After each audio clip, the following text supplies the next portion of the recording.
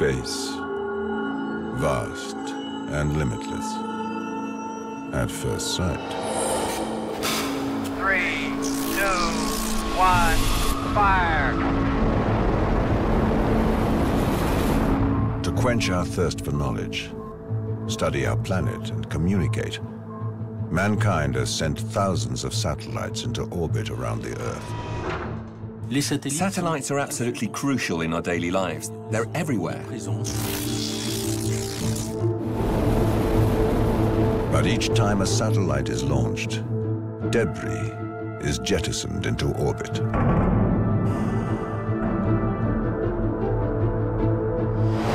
Since the beginning of space exploration, this waste has accumulated, and the situation is close to running out of control.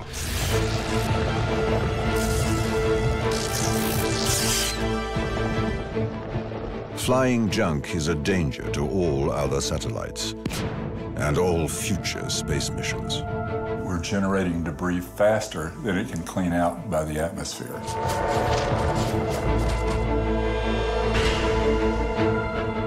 Sooner or later, there will be so much garbage in space that we cannot use it anymore for our satellites.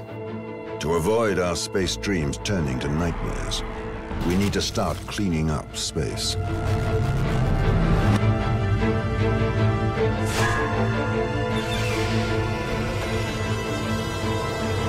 And not a moment too soon.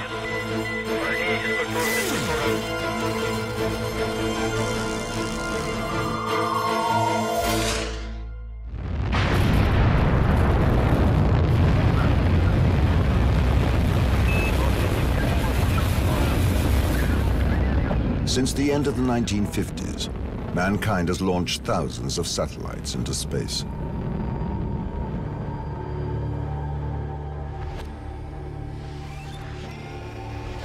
Rockets place satellites in orbit, where they follow an elliptical path around the Earth. They circle above our heads at incredible speeds for several years and undertake precise missions. For example, photographing the Earth to establish weather forecasts, relaying telephone, television, and radio signals between two locations on Earth. Or, in the case of military satellites, spying on other countries. Controlled from the ground, they are equipped with computers, cameras, and sensors. Fuel, batteries, and solar panels provide the energy required to accomplish their missions. Some break down, while others stop working when they run out of power. They become orbital debris, circling the Earth at over 17,000 miles per hour. Sometimes they hit other objects, generating thousands of smaller pieces. Today, nearly 1 million objects larger than half an inch have been counted.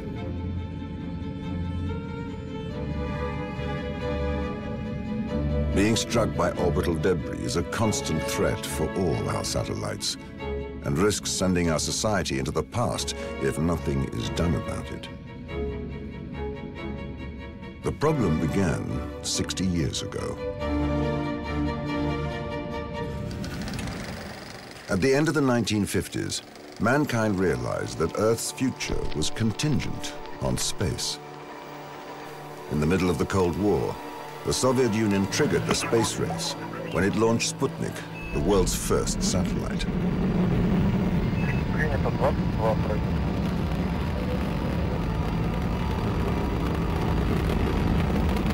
At the National Center for Space Studies in France, rocket scientist Christophe Bonal evokes the origins of the problem.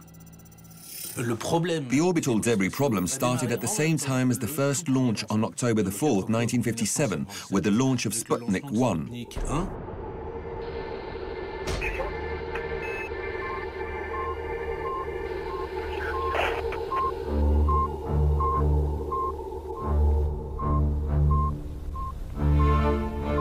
After 21 days, Sputnik stopped working. It was a non-functioning artificial object, what we call orbital debris.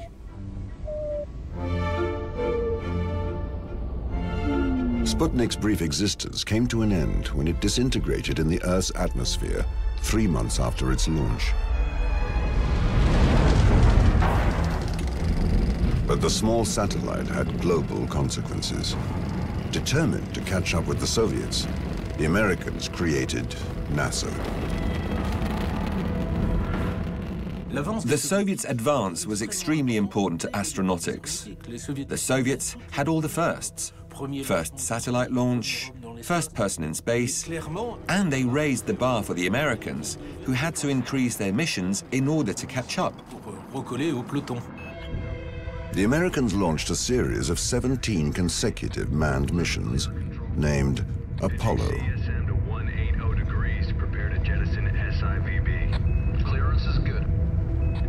At the time, nobody was concerned about leaving waste or even radioactive elements in space. From 1967 to 1988, the Soviet Union launched spy satellites fueled by nuclear reactors.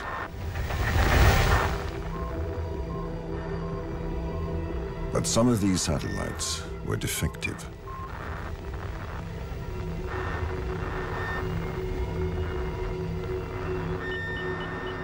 In September 1977, American radars noticed that Russian satellite Cosmos 954 was making erratic maneuvers.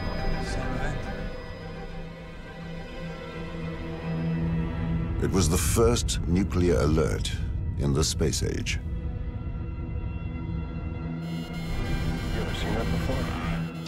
On January the 12th, 1978, the Americans contacted Soviet authorities regarding the satellite. 2 days later, the Russians confirmed that they had lost control of their device.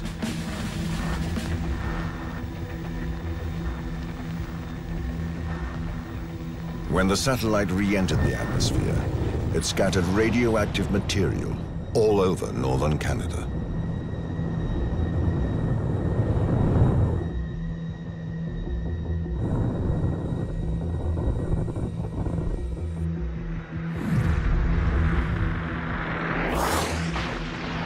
The newspapers were quick to report the demise of the Russian satellite in North America. In the midst of the Cold War, it soon became clear that orbital debris could be a potential danger to the population on Earth.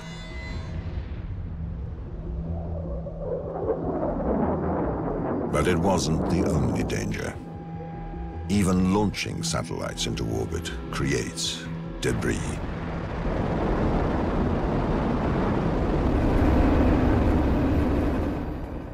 Each rocket launch has left debris in orbit. Old satellites have stayed up there, and that's what has led to the situation we find ourselves in today. During the years of the space race, satellites were not the only items put into orbit. European Space Agency engineer Rüdiger Jahn has analyzed the orbital debris created by rocket launches. When we launch a satellite, the first stage of the rocket provides enough energy to go 10 kilometers in altitude, and then it falls back into the ocean. The last stage takes the satellite into orbit, but then it also stays in orbit itself and becomes debris. The upper stages of a rocket, along with fuel tanks and nose cones, are systematically left in orbit.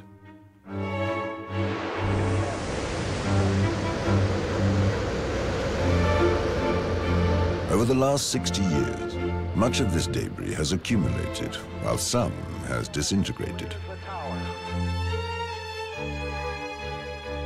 Working alongside the European space agencies, space scientist Noelia Sanchez-Ortiz analyzes the circumstances and the destiny of orbital debris. We used to put objects in space, and we think that, okay, when it is not functioning any longer, I can leave it there. So it remains there, unless it is very low and it slowly falls down into the Earth. At low altitude, debris moves at speeds of 18,000 miles an hour. But the Earth's atmosphere gradually slows it down, and when pieces eventually fall to Earth, they are mostly destroyed. The air molecules are compressed by the speed of the debris, which creates heat and eventually combustion, causing the pieces to break up. During the day, there is little to see, but at night, this burning waste sometimes looks like shooting stars.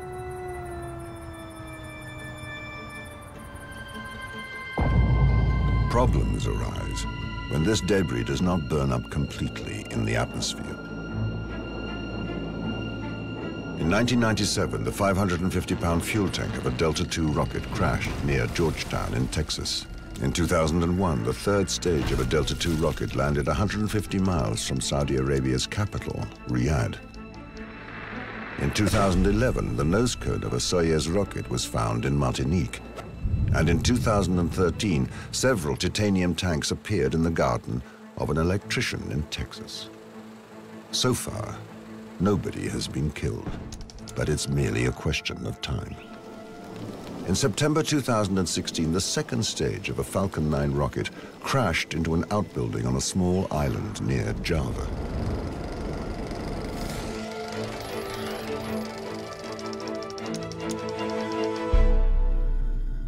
It seems that sometimes the sky really does fall down. Since orbital debris poses a threat to the Earth's population, it is now catalogued and the risk evaluated. We have entered into 10, 20,000 objects orbiting in space. Only a minor portion of those come down to the Earth and re-enter. But most of them remain there because we do not have any force that make them go down. And they will stay there for some time. Since all rocket launches are monitored, it is relatively easy to know what is circling above our heads. All the satellites and debris represent a mass of 7,500 tons. That's the mass of the Eiffel Tower. In the vast area that is space, an Eiffel Tower's worth of small scattered pieces is more like a cloud of dust. So, in order to show a representation of the debris, we need to enlarge them. In real life, the pieces are considerably smaller. The suburbs of our planet contain a mixture of working satellites surrounded by circulating waste. But the suburbs are nonetheless organized. Satellites around our Earth use 3 different orbits.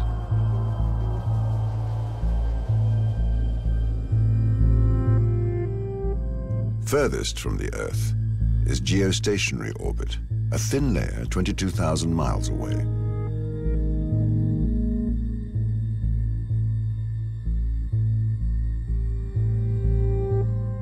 Satellites in this orbit remain constantly above the same point on the equator and provide our telecommunications, telephone and computer link-ups, and television broadcasts.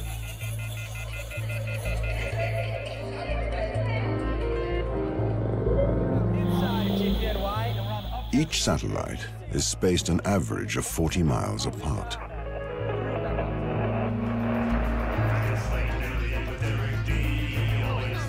With space at a premium, satellites need to be removed when they have served their time. Their last fuel reserves are used to deorbit them to another area.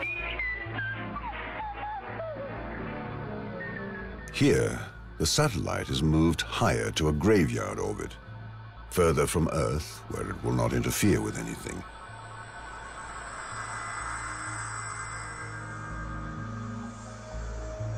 Below geostationary orbit is medium Earth orbit, situated between 22,000 and 1,200 miles in altitude. This vast zone is occupied by radio navigation satellites like GPS. If one of these satellites breaks down, it is placed into an intermediate orbit where it will not interfere with any others. Finally, the closest orbit to Earth is known as low Earth orbit and is situated below 1,200 miles in altitude. This is where the last 60 years of space exploration has left the most debris. And the only way of getting rid of debris in this area is to send it into Earth's atmosphere, where it disintegrates.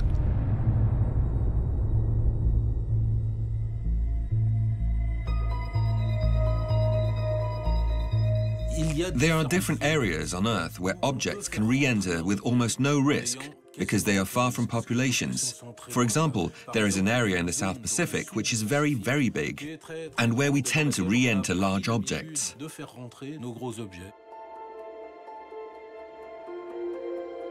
If the satellite still has fuel, it is possible to control its movements in low, medium, and geostationary orbits, as long as it is still functioning. But some satellites can hurtle out of control even if they still have fuel.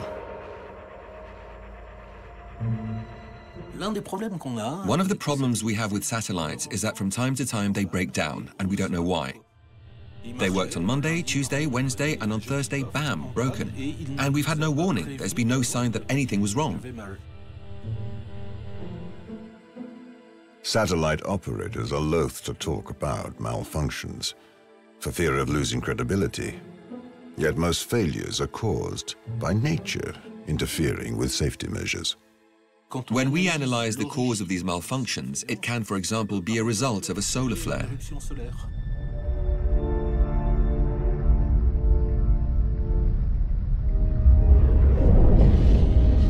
During solar storms, our sun releases huge amounts of energy that disperses electrically charged particles into space.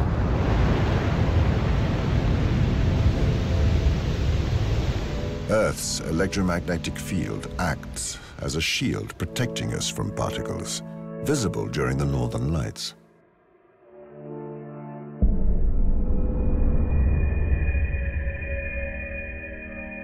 But satellites are like sitting ducks. Solar radiation is capable of wiping out navigation systems. And despite being protected with high-tech gold foil, it is estimated that a dozen or so satellites are destroyed each year by solar flares, turning them into orbital debris.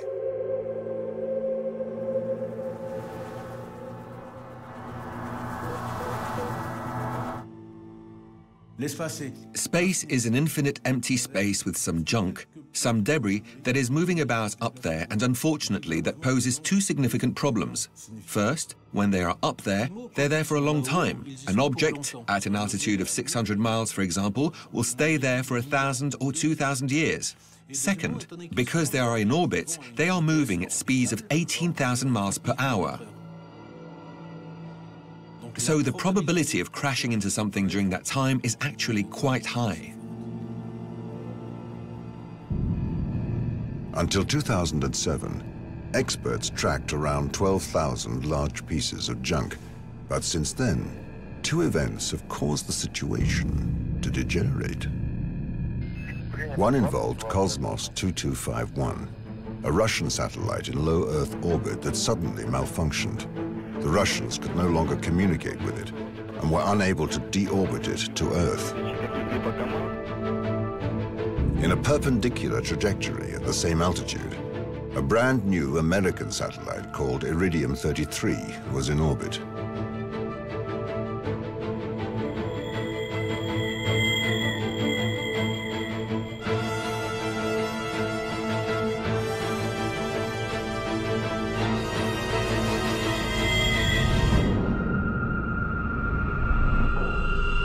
The impact sent debris flying in all directions. Around 1,000 pieces larger than 3 inches and thousands of smaller fragments were ejected into space, posing a threat to all the devices in low Earth orbit. This collision proves that an out-of-control object in low orbit is a danger to all working satellites. Another event worthy of Star Wars took place when China decided to deliberately destroy a weather satellite that was no longer in use. using a ballistic missile armed with an infrared seeker and a warhead.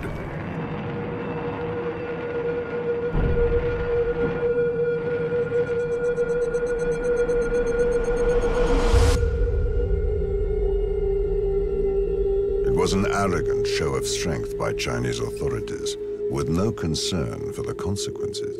Everybody talk about this Chinese event was a test to demonstrate that it is possible to force a collision. It was made on purpose, and it was the main cause of the current risk we have now. As a result of these two events, by 2010 there were more than 17,000 large pieces of debris circling the Earth. And some of these pieces come not from satellites, but from rockets.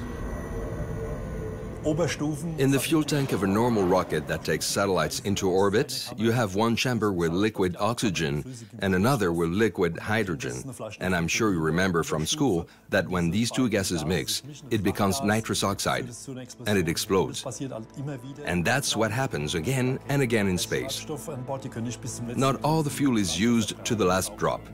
This reserve fuel mixes, and instead of having an intact upper level, you have 1,000 pieces of debris, which remain in orbit.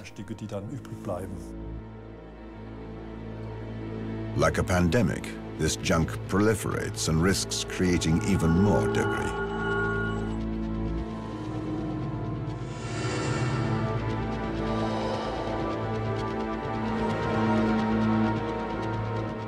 This phenomenon is known as Kessler syndrome, in honor of the NASA consultant who described, analyzed, and quantified it. We currently have enough objects in Earth orbit. Once every 10 years, we expect two objects to run together and create a major breakup.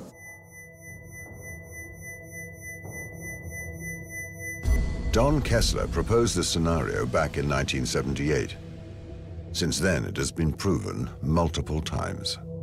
Like the Cosmos-Iridium collision back in 2009, about every 5 years we expect collisions between some large object and a large fragment to also produce some debris.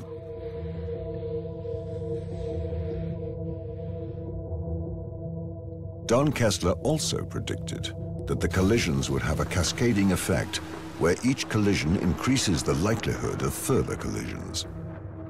The issue becomes when this happens, an object can come in and hit the satellite and produce a spray of particles that are very numerous in number for the smallest particles, that those can go on, and because they're traveling so fast, can damage spacecraft. Then you also produce about 100 big enough fragments that will go on and hit another satellite in the same way and break that satellite up. And so you have this slow cascading phenomena going on. This theory was proven accurate in 1996, when debris from an Ariane rocket launched 10 years before crossed paths with a French military satellite called Cerise.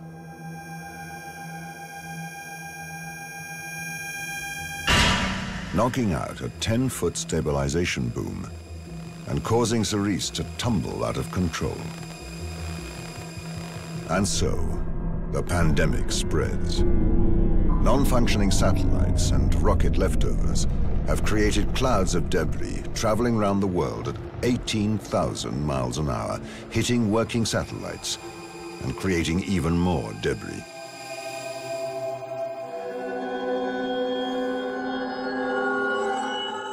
This proliferation could endanger a huge range of activities on Earth. It's easy to forget that satellites are a major part of our daily lives.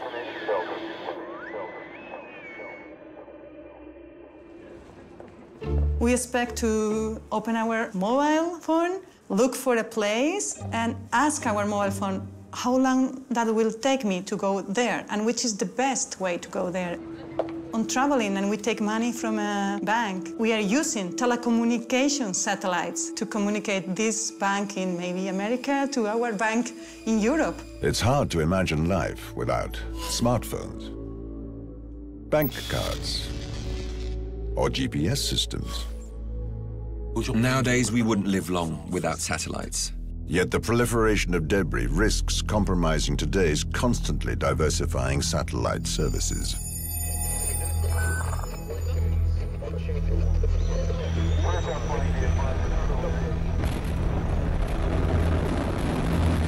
So all space agencies have to take serious risks each time they launch, including the European Space Agency. If we are waiting for a situation where our uncertainty volume is completely empty, that would mean we could never launch. So believe it or not, we are launching despite of the possibility of having conjunctions with objects, because otherwise there would never be a green light for launch. The risk is now proven and even quantified. The odds of losing a satellite are 5%. Part of it is the risk of being hit by debris. The other parts are simple. There's complicated hardware that can break, causing the satellite to be lost. But the likelihood of losing a satellite can quickly reach 10 or 20% with the increase in orbital debris. The European Space Agency estimates that the risk of collision will rise to 20% by 2038. So 1 out of every 5 satellites would not complete its mission. It's a huge figure. Space agencies have had to look at ways of negotiating this minefield and detecting the circling waste. Since 1957, the United States has been using a space surveillance network to predict where and when orbital debris will enter the Earth's atmosphere. They have established a catalogue of the debris that is currently in orbit and use this to determine which country owns the debris that is entering the atmosphere. They can also warn NASA if debris is at risk of interfering with their satellites.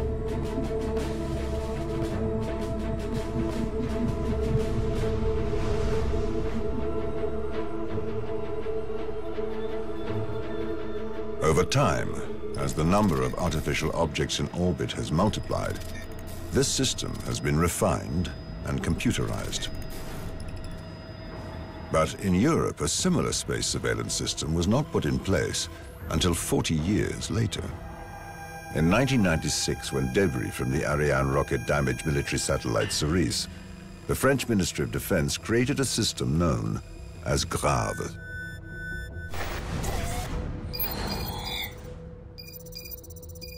The GRAVE system, a space surveillance network, is our main sensor that allows us to detect objects that orbit around 250 to 600 miles in altitude, as long as they are large enough to be detected by radar. In other words, if they are the size of a large washing machine. To detect orbiting satellites up to 600 miles above France, even when it's cloudy, the system uses a particular radar that makes real-time calculations to follow and anticipate the trajectories of thousands of satellites.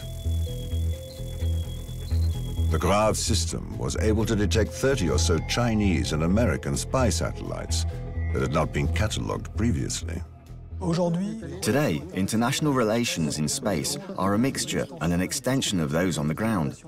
In other words, there is as much mutual aid as there is competition, or sometimes open confrontations.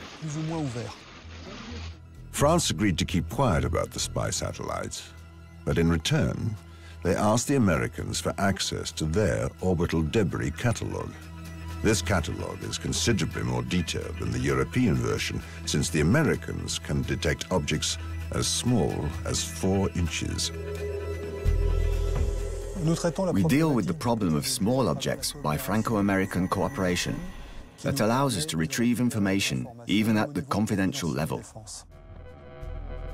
This constant space surveillance is efficient and allows civilian and military satellites to avoid collisions with orbital debris. If there is a risk, ground-based operators can move their satellites slightly out of their orbit. These maneuvers happen more and more often, particularly for the largest satellite of all time, the International Space Station. This inhabited satellite is threatened by debris several times a year.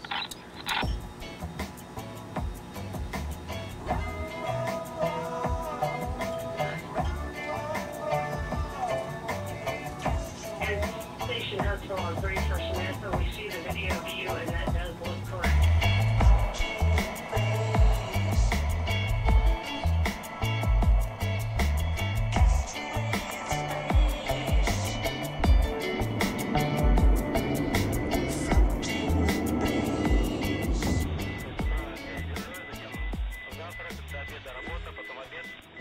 To avoid orbital debris with an identified trajectory, the space station has to be moved from its course.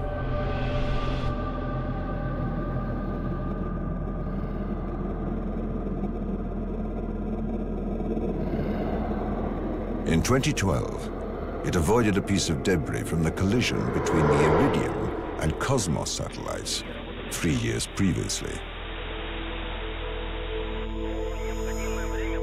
In 2014, the space station was forced to slalom 5 times between flying junk. This constant threat has become part of the astronauts' daily lives. The space station is on a collision course with a small piece of space junk, as we've heard from the ground. My watch is beeping as a warning. We have to take the ISS into a higher orbit. For this, we have to turn on the engines for 37 seconds. And that is actually the only time in which we can measure or feel any acceleration on board. Suddenly, we are no longer weightless, but we are pushed backwards by the engines of the space station. So, let's start now.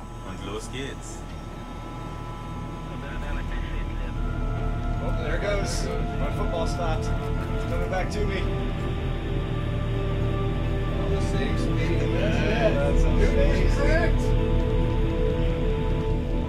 Sometimes the ballistic data about debris is imprecise, in which case no risks are taken, and the astronauts are told to evacuate the station urgently. They take refuge in the escape module, which can be separated from the station and could return the astronauts to Earth.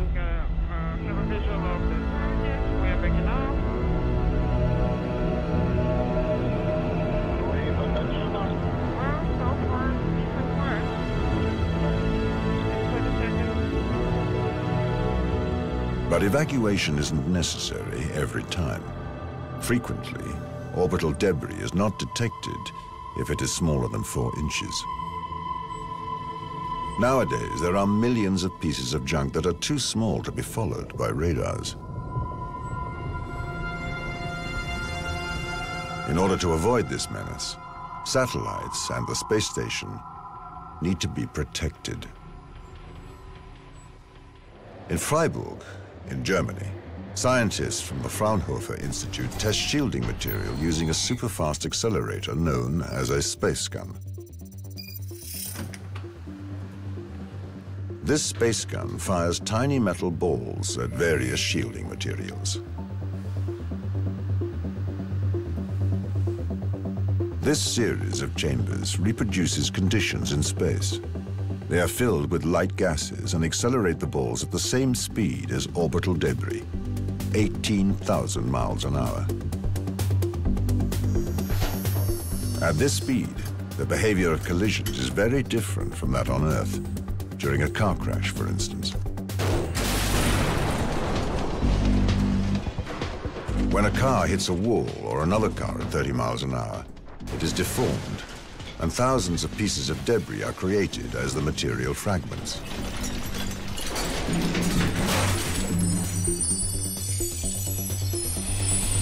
But at hypervelocity, speeds above 6,700 miles an hour, a collision creates different physical phenomena. In high velocity impact, the particle is fragmented. So parts of it are vaporized and ionized, and the other parts can't withstand the really huge pressure loads which we have behind the shock wave. In hypervelocity, a 1 millimeter ball has more energy than a baseball flying at 60 miles an hour. Reinforced doors protect the laboratory. The high-speed camera, which films more than 1 million frames per second, records the moment of impact. As a safety precaution, no one can stay in the room while the space gun is being fired.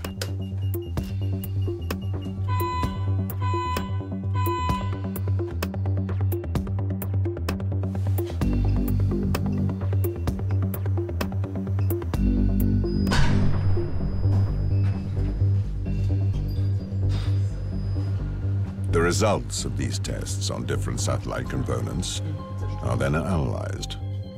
For the International Space Station, we tested several shields, but we also try to test the components like space solar cells or components like tanks, which are located behind the walls of a satellite. Using ultra-slow motion images, the Space Gun team manages to understand and model what happens during a collision. Their work allows them to come up with structures that are both light and resistant to hypervelocity impacts. They have just proved that doubling or tripling insulation layers can protect satellite components hit by debris smaller than 4 inches. The first layer fragments the debris.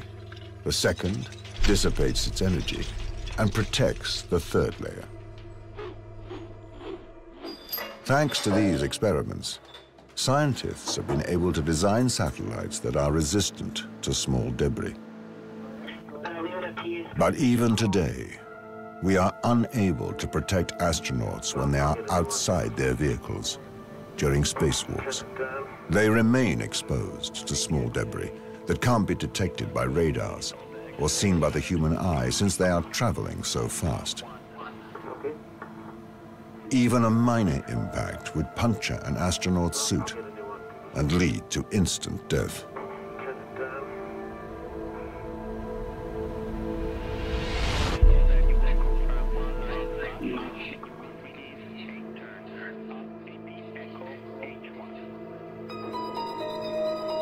Because of this risk, NASA is actively developing robots that could replace humans to accomplish maintenance operations outside the spacecraft. Though even robots would be unable to withstand a collision with debris of more than ½ an inch.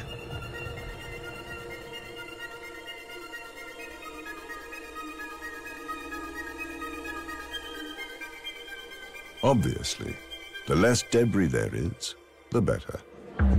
Countries around the world have tried to establish rules for the non-proliferation of large debris, as they have done for land-based nuclear weapons. For example, satellite operators are asked to empty all fuel on board their space vehicles. All rockets are equipped with systems to vent or burn excess fuel, a system that is tested on the ground before each launch.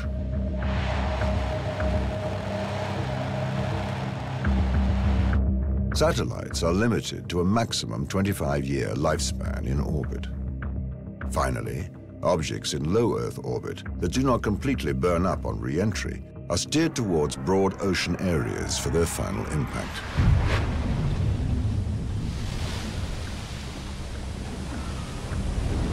However, these rules are not always respected, particularly since there is no governing body to police offenders. And as time passes, the amount of junk increases.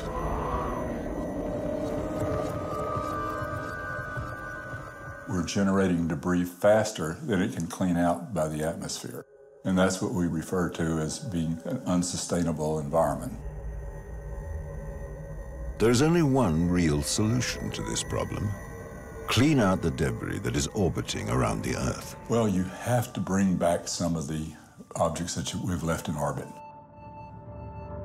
Based on the polluter pays principle, each country is supposed to finance the elimination of its own debris. Since 2013, space engineers have been creating a new profession: space garbage guy. The idea is to come up with robotic systems that can deal with large pieces of garbage by sending them into a junk incinerator, the Earth's atmosphere.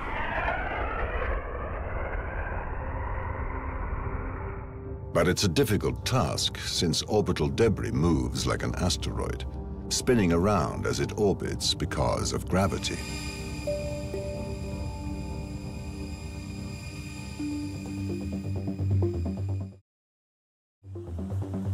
Around the world, laboratories have been coming up with robot satellites that could capture debris and deorbit it.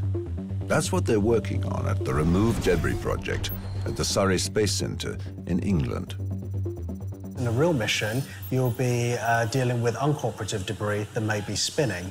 Space engineers use technical terms, but their projects seem more like children's games. One of the technologies we have on our mission is the harpoon. It seems unlikely, but the team is developing a harpoon capable of attaching onto a piece of debris in order to drag it into the atmosphere. In our mission, the Remove Debris mission, the thing we're actually testing is the impact mechanism of the harpoon on an actual target plate. The team is still at the experimental stage, where it is testing a miniature harpoon on a stationary target. First attempt. 3, 2, 1, fire! Failed. The harpoon did not leave its sheath because of an electromagnetic problem. Second attempt. Hopefully the harpoon should be able to impact exactly where you want it to hit. 3, 2, 1, fire!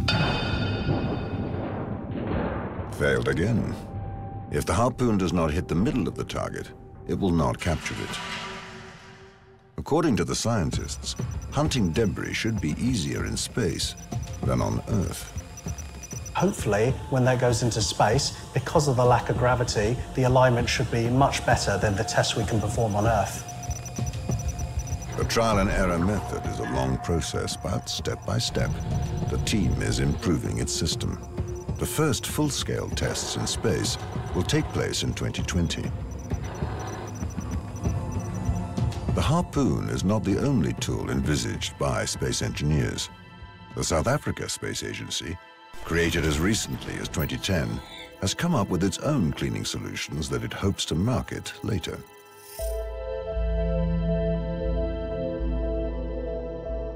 One of their projects involves building a small satellite capable of unfolding its tentacles to capture debris, hence its name, Medusa.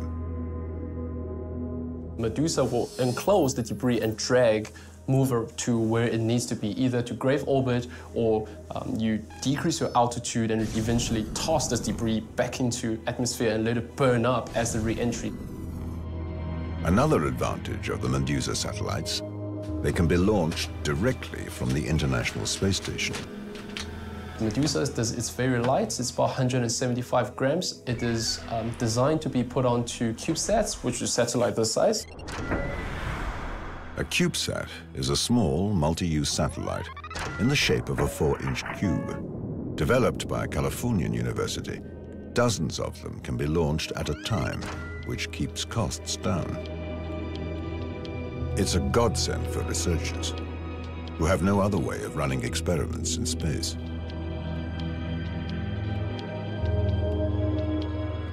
Coupled with CubeSats that have already proven themselves, Medusa should be able to eliminate debris over a 25-year period.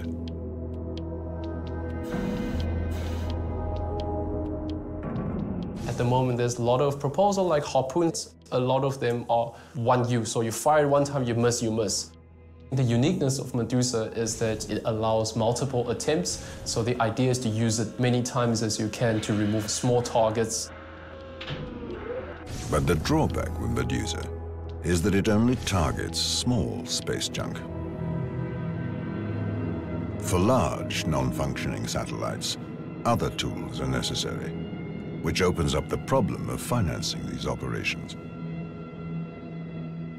Unfortunately, none of these solutions is ready for use. Nobody is ready to pay the high price necessary to get rid of large orbital debris. The bigger it is, the more it causes problems because any damage creates more junk.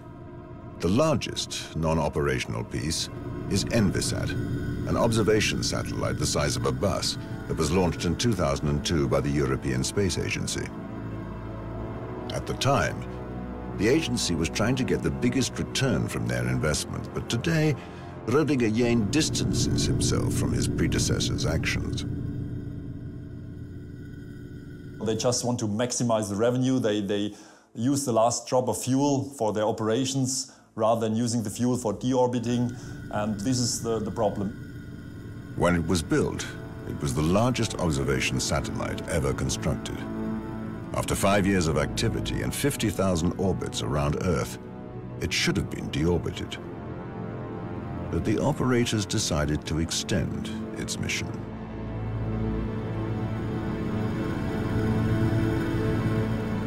However, 10 years after being launched, the European Space Agency lost all control of Envisat on April the 8th, 2012.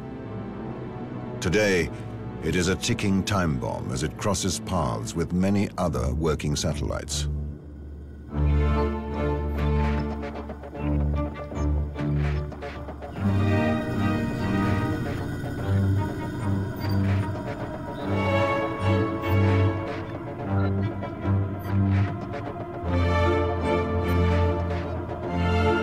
The situation is so critical that the European Space Agency is funding an ambitious program to try and remove Envisat from its orbit. We believe that throwing a net could be an option, because throwing a net means you will later have a connection by a tether. And that means the captured Envisat inside the net can be pulled.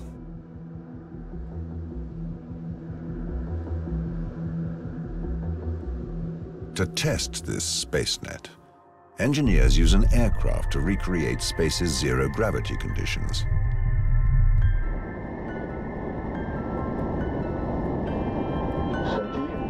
At the top of its parabolic flight, in the form of a bell, it releases passengers and objects from Earth's gravity for several seconds.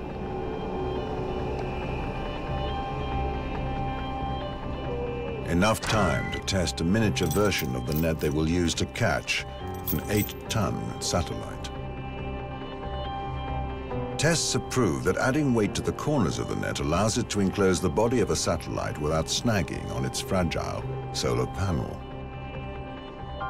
Now, all they have to do is build a tractor satellite that can retrieve Envisat and return it to port. Envisat is 8 tons, certainly more heavy than the removal vehicle. When you have to remove something which is more heavy than yourself, it's better to pull than to push, because that gives a more stable scenario. Though it is essential for space safety, even this project is still in the theoretical stages, for one simple reason. We have investigated the problem to look for a solution, but it would cost €500 million.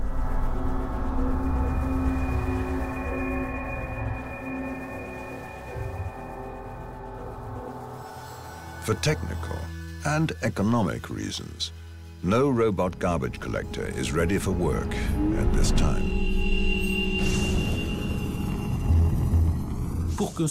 For this to become workable, the cleanup operation would need to be free, like if it was a passenger on another mission, and what seems to be quite promising is what we call space tugs. The space tug would be multifunctional, a kind of space-based Swiss Army knife. On Monday, it would refill a satellite. On Tuesday, it would repair another. On Wednesday, it would inspect a satellite. On Thursday, it would do maintenance. And on Friday, it would return to Earth, and it would gather up a piece of space junk and send it into the atmosphere. However, according to the Airbus engineers who are currently developing space tugs, some technological problems remain. What we cannot do at the moment is a scheduled rendezvous with a target that has not been designed for this purpose. For example, an old satellite or a piece of orbital debris. A space rendezvous is an organized and controlled meeting between two space devices. We need to develop new autonomous technologies that can manage on their own. They would be based on vision sensors that would scan the environment and analyze the contents of the images they acquire. And this data analysis will detect the parts of the objects that interest us in order to be able to catch them and manipulate them. The Space Tug project is still being studied, but thanks to major funding, the first efficient cleaning service may come into use by 2025. As well as the European Space Agency and Envisat, space tugs already have other new clients. Ambitious startups hope to send thousands of satellites into low Earth orbit to create a network that will provide broadband internet all over the world.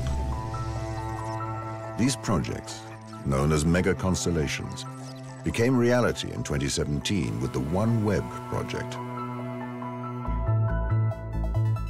One visionary entrepreneur managed to convince America's internet giants, as well as European Airbus, to make massive investments in the fabrication of a series of almost 1,000 satellites. OneWeb has designed, is building, and will soon be launching a constellation of satellites to bridge the digital divide, provide high-speed broadband access to the half of the world, the 4 billion people without access today. In the initial constellation, we're going to have 882 satellites. This is almost as many as all the working satellites currently in orbit. And this large number is a source of concern for orbital debris specialists. There are many new mega constellations being proposed. There's OneWeb. We're not talking about 100 satellites. We're talking about 1,000 satellites that are about to be launched. Boeing, SpaceX, there are so many players on the market who have new ideas and want to launch satellites. In the end, it will all be space debris. So that's a big problem. Where is all this going? Yet the promoters of these mammoth projects maintain that they have taken all the precautions necessary. There are some things we really need to think very carefully about in creating some regulatory environment so that the deorbit and the operations are done in a manner consistent with long-term use of space for humanity.